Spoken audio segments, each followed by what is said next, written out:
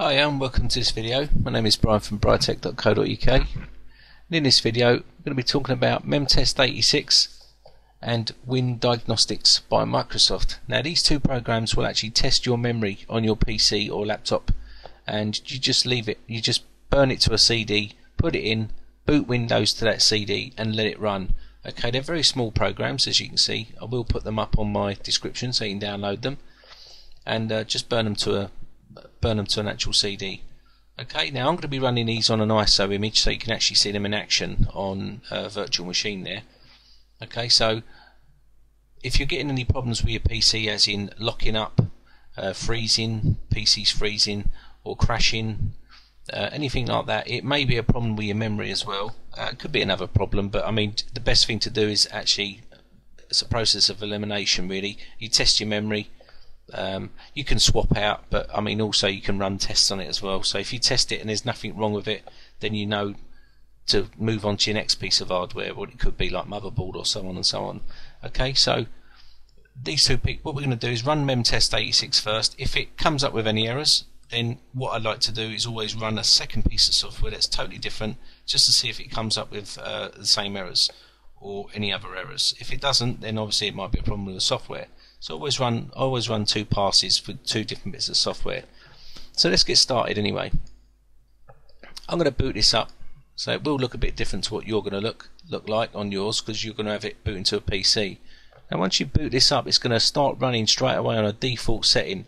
That's perfectly fine to run that.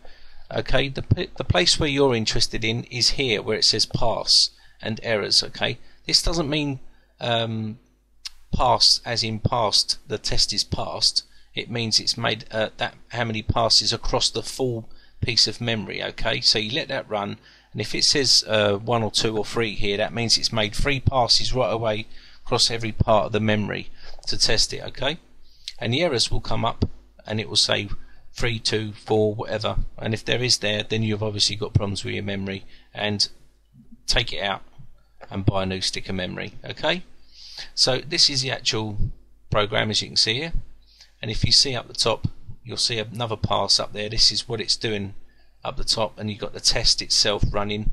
Now this will go up and down for every part of the memory it's actually scanning. Okay, and you can see it a little change here. You'll see it all changing as it goes if you want to sit there and watch it, but I wouldn't advise it. Okay, just leave it running. You can see it going through the patterns.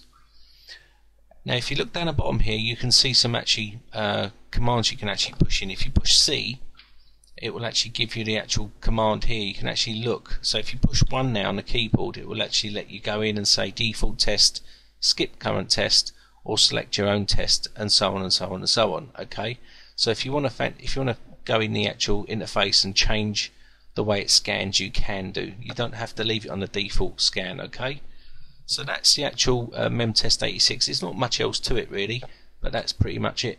You just put it in and run it and let it see if it gives you any errors. So now I'm going to boot up the other program, so I'm just going to shut this off and load up the other ISO image so we can actually see what the Microsoft one's like. Now the Microsoft one as well is pretty good as well. Don't write it off. I always like to use two different bits of software, and they're ideal to have in your wallet at all times. You know, your CD wallet that you keep with all your little tools in for your PC stuff. It's handy ones to have in there. Yeah. So as you can see, it's automatically starting to run the process of scanning the memory. Now obviously this is going to be slightly different because it's a virtual machine, and as you can see, it's coming up active, and you can see succeeded. Okay, so it will go through all the patterns.